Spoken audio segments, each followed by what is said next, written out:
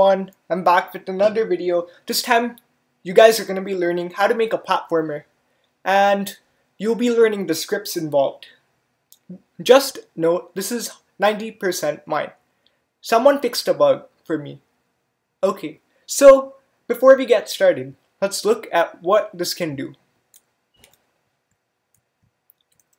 This is pretty cool. The collision is pretty good. You can't glide into the wall. When you touch bikes, you go back to the beginning. The movement is pretty good. Okay, so this is going to be split into 4 parts. The first part is going to be doing the scripts. The second part is going to be like more art and so on. Well, okay, now let's begin. Let's create a new project. Okay, let's go to the variable section and make a variable called y-velocity.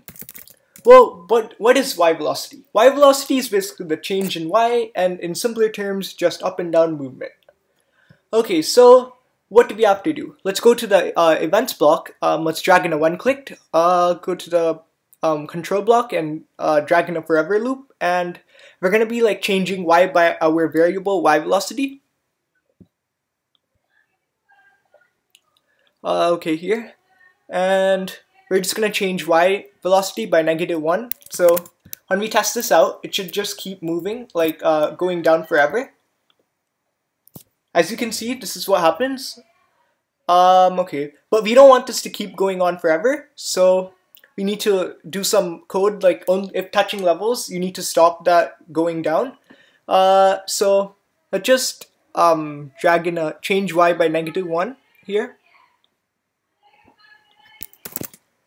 And then we need an exception when it touches the levels, so it stops going down. So let's drag in an if statement, and if touching levels, I'm just gonna do this code really quickly. Please watch, and then I'll explain after.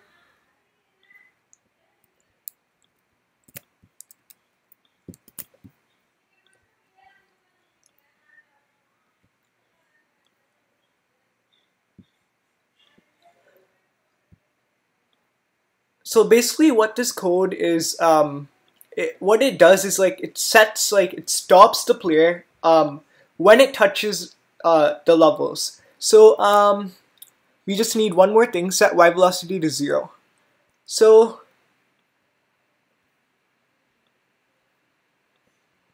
okay, sorry guys, we need one more thing to make it balanced here. I said change y by -1. We just need to like counterbalance it by adding a change y by 1.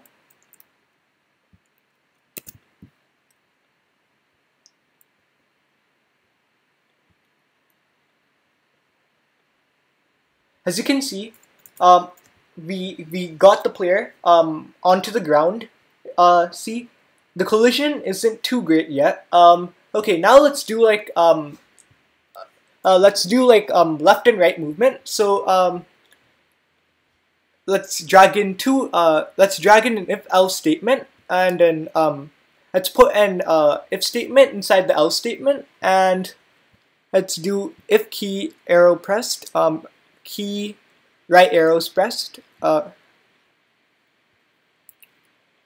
We're gonna make another variable called x velocity.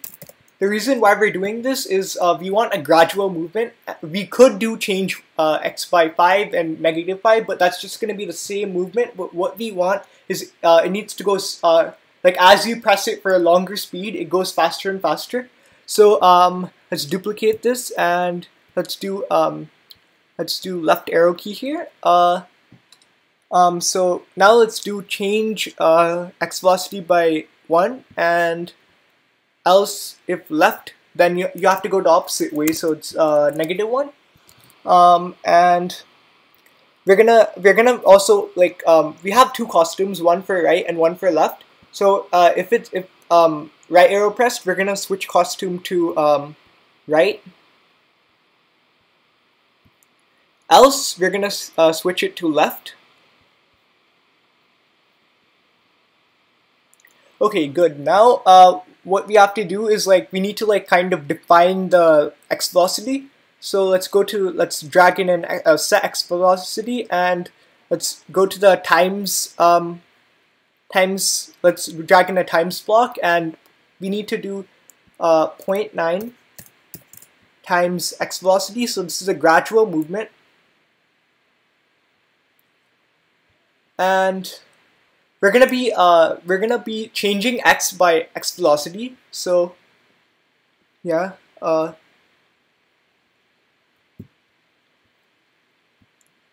okay, now carefully drag this code into here.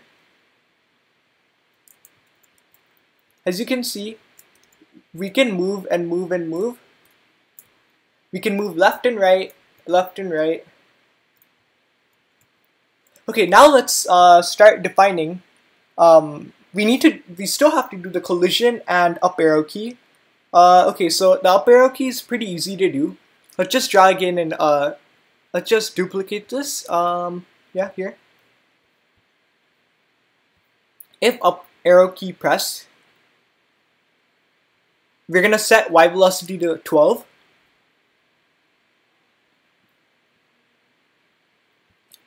Oh, okay, let's do this. And let's drag. You guys have to follow along carefully. If you place the code in the wrong place, there may be some bugs. So now let's press the up arrow key.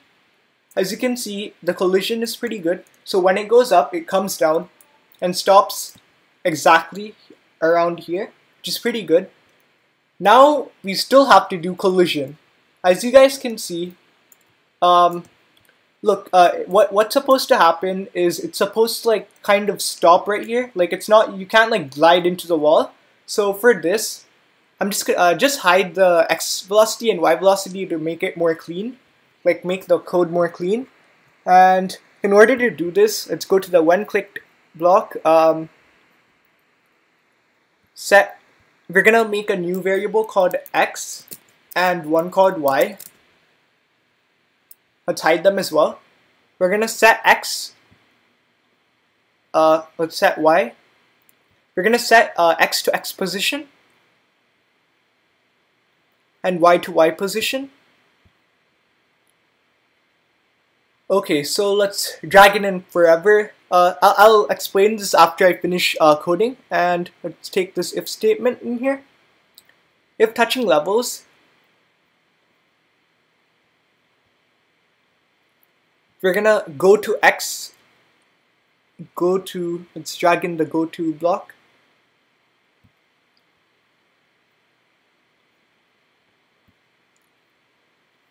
Go to x, y, else. Sorry guys, we just need to transport this to the if else.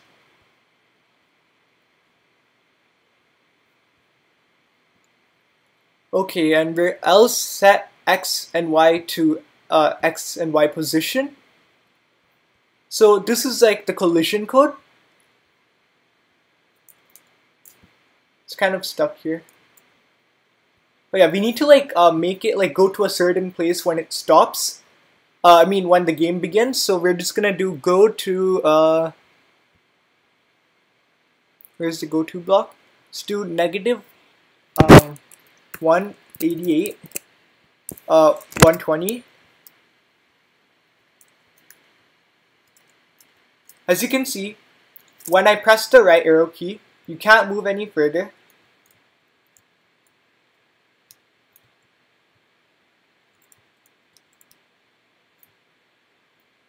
As you can see, there's some like glitch. So how do we fix this? Like when I press the up arrow key, it takes like about like few seconds to actually go up. So we need to add one more piece of code here.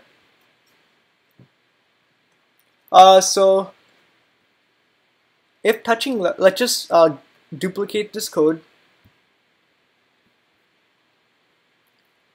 If touching levels, change. I'll explain this code. Just give me 1 minute.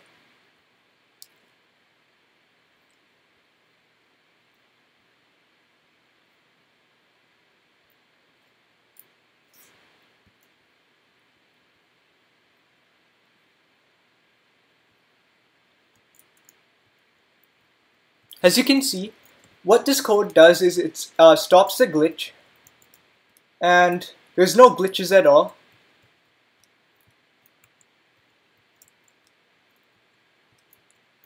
So, okay, now let me explain this code.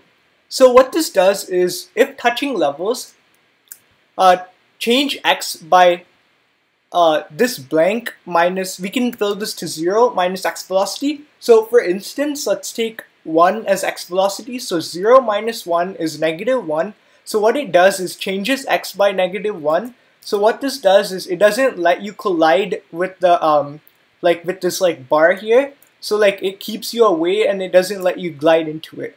So this is what it does. And okay, so this is basically the basic engine for platformers. I'm just gonna add a final touch here, like just spikes. You can just do when clicked. Okay, so how you do the spikes is you just say one click forever. If touching spikes, go to the same position that when we started.